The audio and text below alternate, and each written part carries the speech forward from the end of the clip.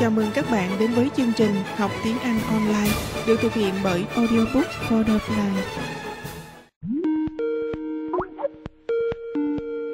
Hello, Han. Yeah, hello, sir. Hey, long time no see. Long time no talk. How are you? Sorry, can you hear me clearly? Yes, nghe rõ. Uh-oh. Can you hear me? Okay now? Yeah. Oh, it's okay now? Yeah, All right. I think that. Okay. How are you? Yeah, I have a little tired and sad. Okay, so tired and sad. Nghe sad? Sad. Yeah, Dạ, dạ. sad. Why? Because in the afternoon, my close friend called me. So in the afternoon, my close friend called me. Yeah. Rồi sao? And invites me. Không có invite me. Invited. Invited. Invited to her wedding party. Invited me to her wedding party. Yes. Yeah. Yes. But now I am in Cần Thơ, so I tell her I don't have a lot of time to return my home and attend. Oh, where is she? In Vũng Tàu City. In Vũng Tàu. Wow. And when is the wedding? Next week. Next week. Yeah, next week. See, not next week. Next week. Ba Dũng, okay, Ba Dũng. Next week, okay.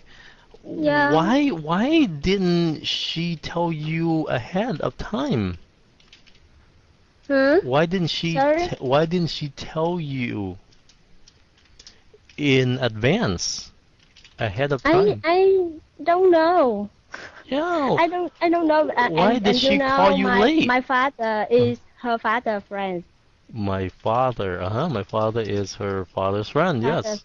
Yeah. Yes. Oh my God. Are you going to go? Are you going to go? Maybe I'm surely I can't attend. Why?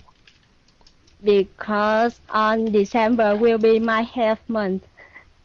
Okay. I have a lot of because no, because December is December is my is, là cái tháng địa ngục với sức.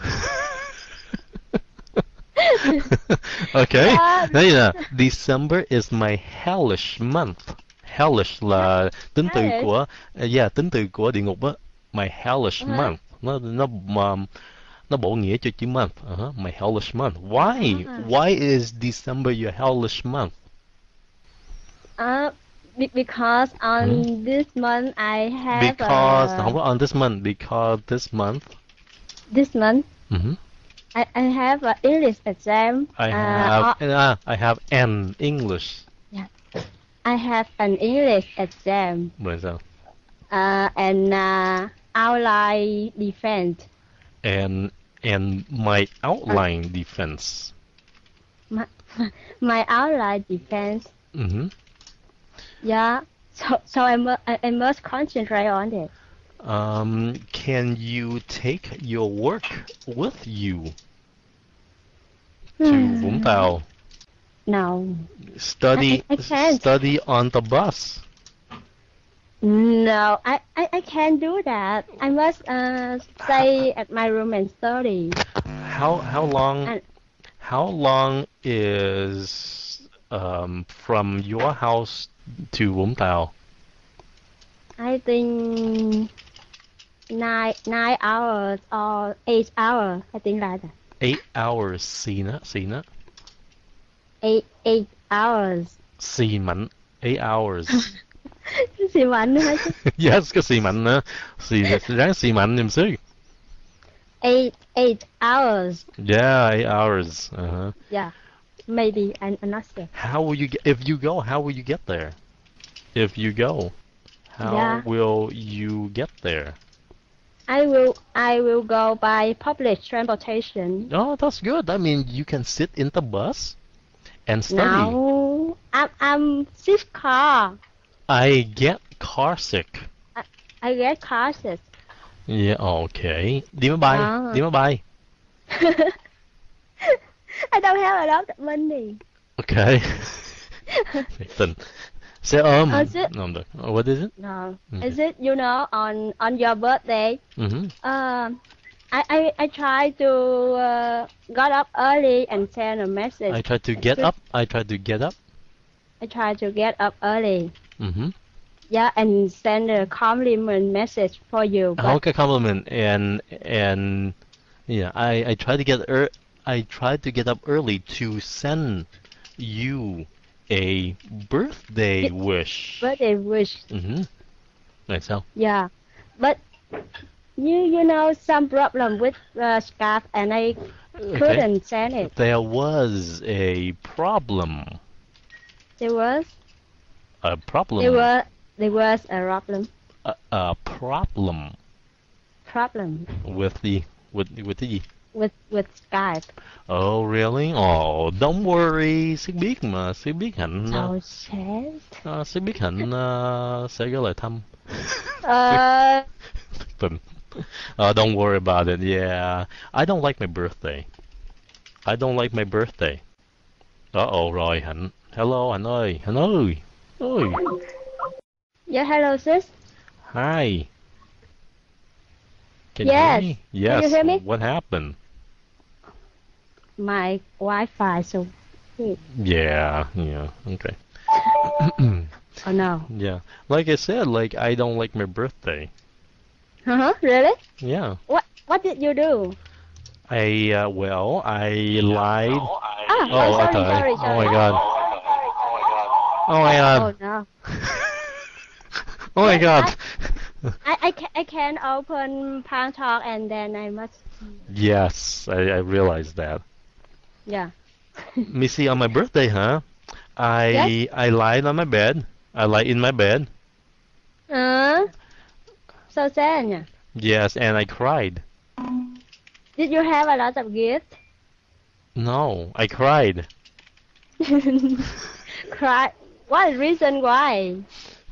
Because I am young and I'm getting older. Oh no. Cái đó là vấn đề muôn thuở rồi mà xíu đâu có gì đâu buồn. Muôn thuở là gì vậy? Là cái vấn đề hồi đó tới giờ nó như vậy rồi mà. You are not cheering me up. You are not cheering me up. That is true. You must accept it. No, I don't want to accept it. I don't want to accept it. Okay. And you know I'm sympathize with you. I sympathize. Sympathize. Yeah, Sympathize with you. Yeah. Oh.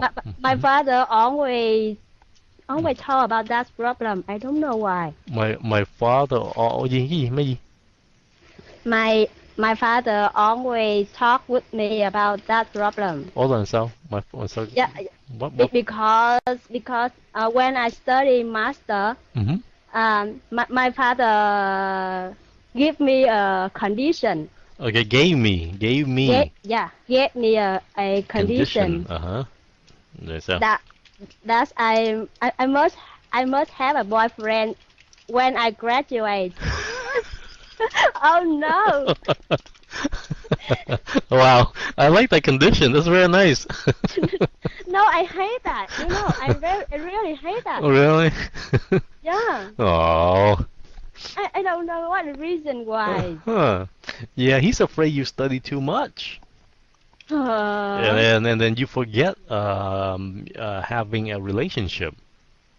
He's afraid you study too much and forget to have a relationship.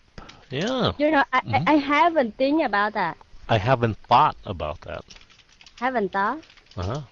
Yeah, I haven't thought about that. Yeah, he's afraid. But you're still young, see? I mean, I'm older than you, I think. Yeah, so yeah. But with my father thinking, I'm so old. No, you're not old. You're still young. and you know, and many of my friends, they are married. Good, they are đừng có married ha, married vậy thôi, married, cái nín hơi lại married. Yeah, married. Yes, and that's the reason why my father so nervous. So nervous. Okay, I understand. Yeah. So poor me. It's okay. You're fine. You're fine. You're still young, and because you like to study, that's why. Yeah, I really like studying. Yeah, there you go. I want to have a stable job. Yeah. Yes. And you'll be more educated. You'll be more educated, right? I'm not too sure. Yeah, you know more about vitamin and food and science than I know. You know, that's my major, and I must know about that. Certainly. Yes. If you ask me about political, I don't know everything. Politics. Political là cái tính từ, politics là danh từ. Politics. Yeah, xì nữa, politics. Politics. Yeah. Yeah, okay, no problem. Okay. So if I have any question about food science, I'll ask you. I'm really sure about that. If you ask me, I will remember and can answer you. Okay. No problem. If I remember something I forgot. Yes. If I still remember. If I still remember. Right. I'm sure you remember. Okay. No, I'm not sure. Yeah, so what's new with you the whole week? Did you do anything fun during the week? Rồi. Mỗi lần tới khoảng 5 phút là bị đứng à. Okay, nãy giờ 11 phút. Hello. Yeah, hello sis. Ah, there you are. Hey. I see you have a die. Hello. Okay, hi. I see you have a new picture. Hi sis. Hi, can you hear me? Oh no, what's problem with my laptop? Yeah, your laptop hates you. Yeah, really? Because I open it from từ cái buổi trưa là gì chứ? What is it? Mở cái laptop từ trưa tới giờ. Nói gì nè. My laptop has been on since mấy giờ mà trưa hả? Okay, since noon. 12 giờ. Oh, since noon rồi, đọc William Six. Có thấy chồng bạn thoát rồi. Trời, my laptop has been on since noon. My laptop has been on at noon. Since noon. Since noon. Oh, do you have a good laptop? I don't know. What laptop do you have? HP. Oh, HP. Oh, HP is really good. That's good, man. Nghe chảnh ghê luôn á. Yeah, no, because I didn't buy it. My brother will buy it for me. Không, my brother không có buy it for me. My brother gì? Bought. Yes, my brother bought it for me. Okay. Yeah. Oh, wow, sướng vậy. Hả? Sướng vậy hả? I don't know. Yeah. Oh, I'm sorry, I forgot. Oh, like where is your brother? My brother? Yeah, my brother is lecturer. Brother. Just sai trong room. Okay, I'm sorry, what? Yeah, my brother is a lecturer in the university in Hồ Chí Minh. Oh, okay. My brother is cái người mà giảng ấy phải không? Okay. It's a lecturer. Yeah. Okay, so lecturer. Lecturer? Yeah, nói lại nha. My brother is a lecturer. Yeah, my brother is a lecturer. In gì? In cái trường đại học y dược là gì chứ? Y dược. Medicine and Pharmacy University. Okay, Medicine and Pharmacy University. Okay, Pharmacy. Sao tức quá à? Sao không vô được ban thoát? Really? Không được hả? Okay. Tức quá. Vô không được hả? I will try. So your brother has a PhD in science? Yeah. Oh, yeah. okay, Hi, very nice. Can see my message? Yes, hi, yes, thấy rồi đó, yeah. Oh, so lucky for me. Alright. Oh, so your brother is he dạy cho bác sĩ phải không? Yeah, yes. Yeah, rồi he hướng dẫn mà cho bác sĩ học đó, right? No, very nice. Okay. I know. I don't like him. Why? Why don't you like him? You know. He sounds like a very intelligent guy.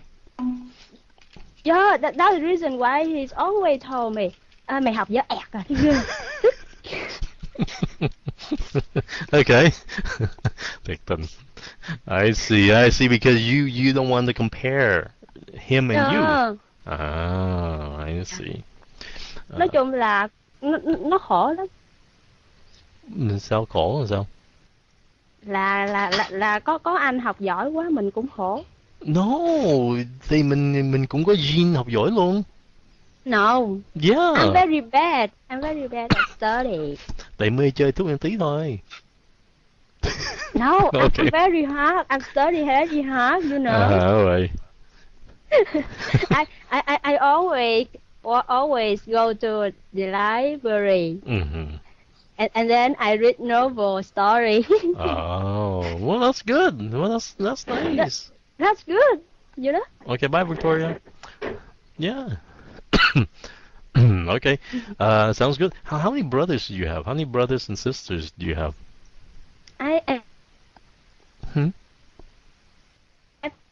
Rồi, bị giật nữa rồi. Hello. Yeah. Okay. How many brothers and sisters do you have? I don't have any sisters. Mm-hmm. I have 3 brothers. 3 brothers. 3 brothers. Are they all intelligent? I don't know they are intelligent or not, but my brother is engineering in dầu khí là gì chứ? Okay, nói gì nào? My brothers. Nói gì nào? Nếu một người đó thì nó là one of my brothers. Not two. Hả? Two. Hai người làm trong ngành giống nhau luôn hả, phải không? Yeah. Okay, nó là two of my brothers. That's true. Nó là two of my brothers. Two of my brothers are engineering. Mà cái gì engineering gì? Mà cái từ dầu khí không biết. Oh, okay. Yeah, it's called petrol. Yeah, petrol. Yeah, it's called petroleum. Petroleum gì? Petroleum engineer. Engineer có gì không? Không. Có, tại hai người. Hai người kỹ sư cho nên là engineers. Engineers. Yeah. Engineers. Yes.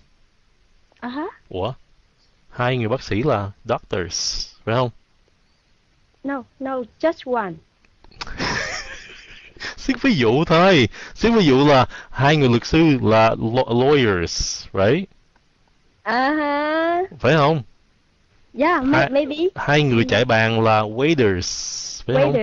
Right, so hai người kỹ sư là engineers, phải không? Ủa mà thường cái chữ engineers không có thấy thêm S vô xít. Tại vì nó là tính từ nữa, mà nó là danh từ luôn. Right, cái ngành... I will check it later. Ok, cái ngành engineer là có một ngành là ví dụ là petroleum engineer, còn cái người còn nhóm người làm kỹ sư là engineers, vậy đó. Engineers. Phải không? Ai biết à, Sít không biết. Hả? Sao Sít phải biết chứ? No, Sít biết, Sít chắc là Sít đúng. Thiệt tình. Sao chắc là Sít đúng hả? Sít không hỏi, Sít hỏi là ý hỏi là Hạnh đó, rồi understand không vậy đó. Yeah. Hiểu, okay. Nhưng mà tưởng là Sít không sure. No, Sít sure. Cái này Sít sure, mấy cái khác, mấy tình yêu thì Sít không sure, mà như cái này Sít sure. I know you are very bad at love. Thank you for talking to me. Không sao, Sít biết rau dền không? Do you know rau dền? rau dền, rồi sao? Sẽ biết rau dền. Dạ, ăn cái rau dền thì ăn cái rau nhớt nhớt phải không? Ăn nó mềm mềm á. Dạ, nó mềm mềm, nó nhớt nhớt á. Không có nhớ đó, rau mồng tơi rồi. Xích lộn hai cái rau đó hoài hả? Dền với mồng tơi. Yeah, sẽ hay lộn hai cái rau lắm, tại mùi nó ăn cũng giống nhau hả? Sao đâu? Nó different dữ lắm luôn á. No, nó cũng giống à, nó cũng cái ngọn. Cái rau dền màu đỏ, cái rau dền màu đỏ. Ok, cái màu đỏ đỏ, cái màu xanh. Yeah, sẽ biết. Mà hai cái đó cũng nấu canh cũng y hệt nè. Không. Dạ. Rau dền, canh rau dền, canh rau mồng tơi. Just return your past. Là sao? Quay trở về quá khứ đi sẽ đàn. Ok, rồi ý rau dền sao? Không, cái tên tiếng Anh của nó là gì vậy? Sẽ không biết. I have no idea. Nhưng mà có cái rau đó ở bên Mỹ hay không? Hình như Mỹ không có ăn. Mỹ hình như không có ăn rau dền. Sure. Yeah. I'm sure. Yeah. I know a mare red. Mare what?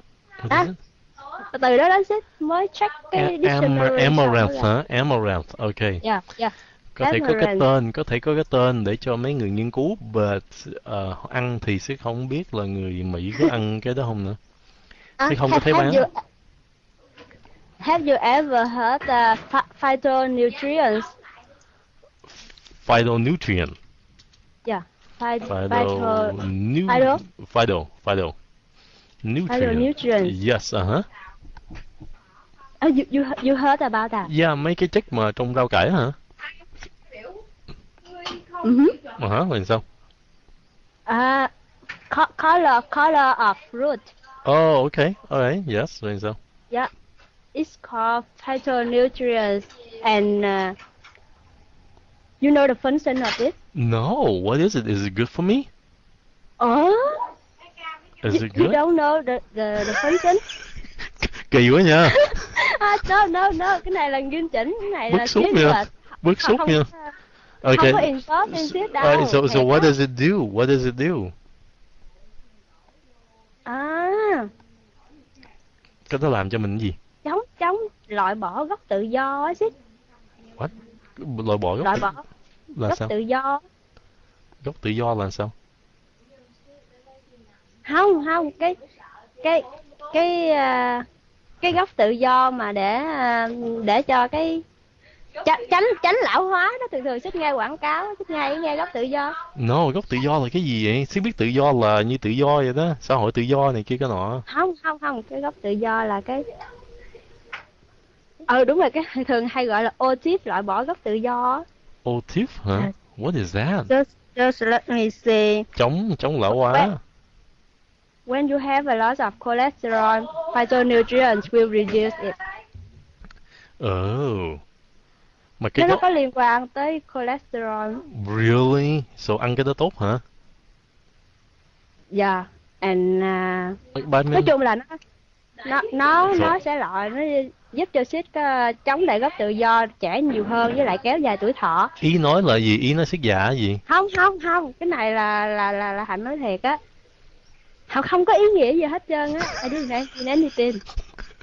Okay.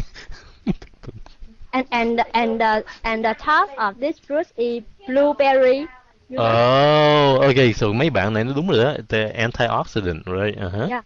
Antioxidant, but my teacher for phytonutrients. Antioxidant thường nó chống ung thư mà. Nó chỉ là một cái nhánh nhỏ trong cái phytonutrients. Okay, hiểu rồi. Yes, okay, right. Nó trong cái phần mà phytonutrient. Yeah. I see. And I'm so interested about this problem. Chống lão đó hả? Giúp cho loại bỏ gốc tự do, và làm cho trẻ hơn, kéo dài tuổi thọ. Xích nghĩ là tình yêu là đủ rồi. Không, lại là một vấn đề muôn thuở. Xích đừng có bao giờ nhắc về lớp, tại vì Xích nó dở ẹt hết trống à. Okay. Thank you for talking to me. Actually, okay, để Sức xem, okay. So, Sức nên ăn trái cây nhiều phải không? And you know, I hope next week I will still like to talk with you. Okay, alright, you got it. Yeah, because next week I have a lot of final exam. Oh, yeah. I see. Okay, no không, problem. Không biết là có qua hết mùa trăng hay không thôi. nói nghe tội nghiệp ghê luôn á. Ok, thì nghe ráng đi. Ok. Không, thứ sáu mà thấy Hạnh off là biết rồi đó, không qua nổi mùa trăng rồi đó. Trời ơi, thì cái quốc gia mình chống lại nhiều cả hai cái đế quốc luôn, huống chi Hạnh chống lại cái cuộc thi không được. Chống lại thi cử không được á, Xích nghĩ làm sao á mà có học 4 môn mà cho có 3 ngày học à, Xích học nổi không? Ok. Xích học bạc đầu luôn á. Good luck, actually good luck with your study, okay? Ráng đi. Thank you and bye. Alright, so từ đây tới đó thì sẽ nhớ xây ra cả ký blueberry để ăn. Hả? Ủa mà ở bên nó rẻ không? Xích blueberry rẻ không? Mùa này không rẻ, mùa hè rẻ lắm. Không, nhưng mà cô nói ở bên Mỹ nó một dại luôn hả? Yeah, đúng rồi đó, một dại, Yeah, really? Yeah, mà cái nhiều nơi họ trồng gửi đường máy bay về cho Hạnh đi. Ở bên này có 100 gram mà 90-100 rồi. Really? Wow. Yeah, mùa hè Siết mua cả tô về vậy, Siết ngồi Siết ăn vậy đó. Thiệt á, yeah, Siết khoái ăn blueberry lắm. I like blueberries. Nó ngon không Siết? No. Nói chung nó hên xui, nhiều khi mình được tới ngọt thì nó thơm, nó ăn nó thơm mát miệng lắm. Còn đa số thì mình gặp nó hơi chua. Nó hơi chua. Trời. Bạn của Hạnh qua bên Mỹ á, thấy trời mấy trái như là phúc bồn tử, blueberry với lại trái gì? Trái, nó nói chung là nó mọc đầy hết trơn, trái táo nữa. Oh yes. Yeah, nhiều lắm luôn á. Yes. Ước gì mình được đi theo nó hay lắm Alright. Alright, talk to you later, bye. Yeah, but I said I send a writing on your email. Oh, okay, yes, you won. Okay. This is exactly. Okay, bye. Yeah, bye. Okay, yeah, cái blueberries tiếng Việt của mình là Việt Quốc, right? Something like that. Yeah, Việt Quốc. What the hell is it? Okay, cô bắp tìm đi trên Google á, search blueberry. Cái số ít của nó là gì nào? Blueberry. Yeah, nó nhỏ, thỉnh thoảng gặp một cái phần nào đó mình ăn nó thơm. Với nó hơi ngọt mà đa số là ăn nó hơi chua rồi ngọt trong đó. Yeah. Màu tím. Yeah, nó màu tím. Yeah, it's like a purple dark blue, nó mà màu xanh đậm. Sư ơi cho hỏi it's all about nghĩa là gì? Ví dụ we just about to win. Oh, okay. About là gần sắp. About như là khoảng đó, cho nên khoảng thắng rồi là gần sắp thắng rồi đó. Yeah, we just about to win là chúng ta gần sắp thắng. Yeah, I'm about to kiss you. You know? Tôi gần sắp hôn bạn. Like that.